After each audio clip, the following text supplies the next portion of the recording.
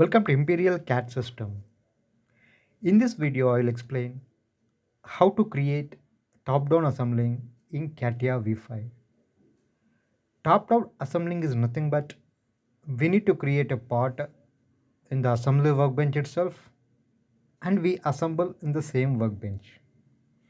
To create a part in this assembly workbench, we need planes and we need all part options, part design options, sketcher options.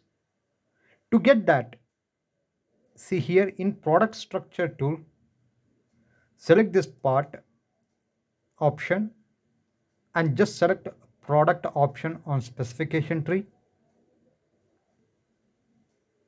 Then you can see planes access system showing on the screen. Now we need toolbars also to get into sketch, to apply features like pad, pocket, whatever. For that, just open this part 1. You can also rename this by right click on that, going into properties. You can rename, see here, part number and part name. You can rename whatever you require. Then open this, then double click on part body. I double click on part body. See here we got all part design options. Then I select plane. Here I go to sketch like we create in part modeling. Then I just create a sample sketch. I apply constraint, some 15 mm.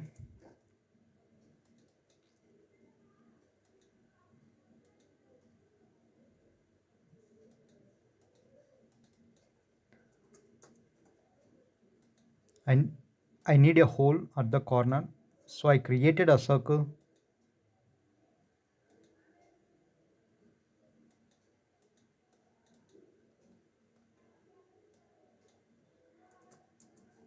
Exit, pad. So this we created pad and I change color. Then we created a part in the assembly workbench. Then minimize this. We need to get back into assembly again, assembly workbench. Just double click this one. Then I want to create another plate. Then again we need to do the same procedure. See, select part, go for S. Then open this, we got a part 2. Open this. Here we have a part body. So we need to get into this part 2. Then double click on that, right click,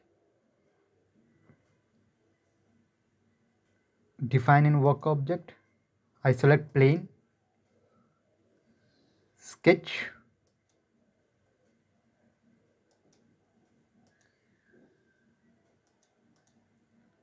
I created another rectangle.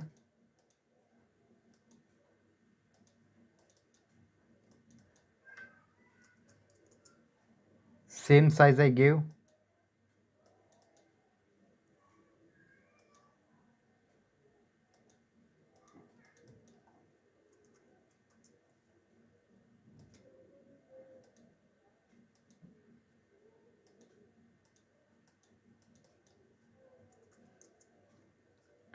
Exit, pad, some 10 mm I give. I change color for this.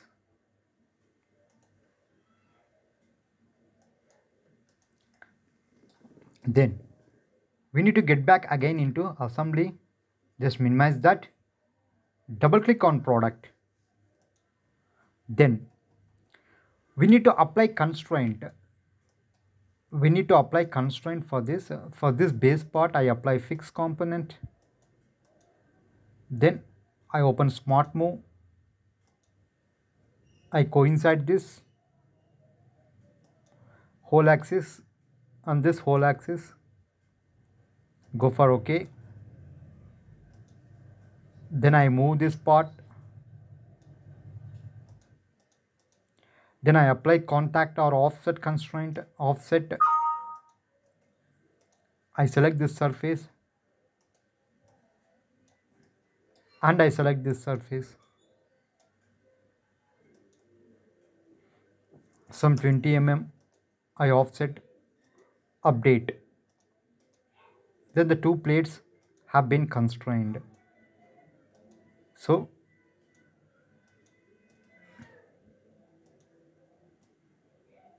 see like this. If you want to reduce the gap, double click on the constraint again.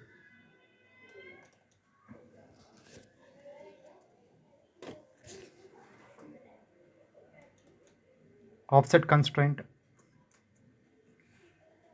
not 1 mm, I give 10 mm.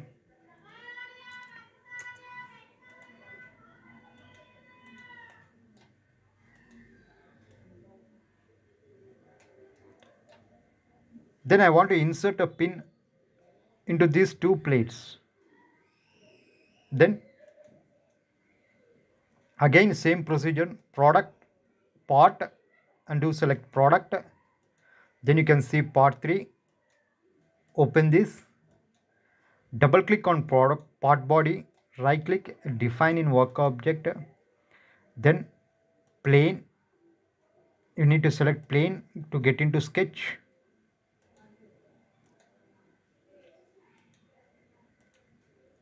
So for pin, I created sketch like this.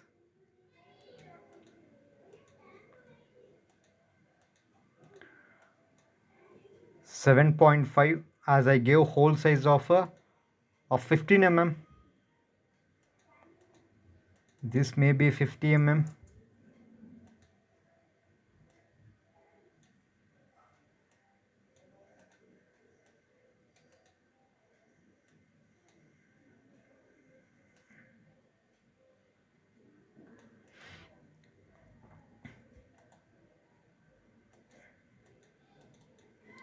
I enter 12 mm, exit, shaft, select this profile and select this axis.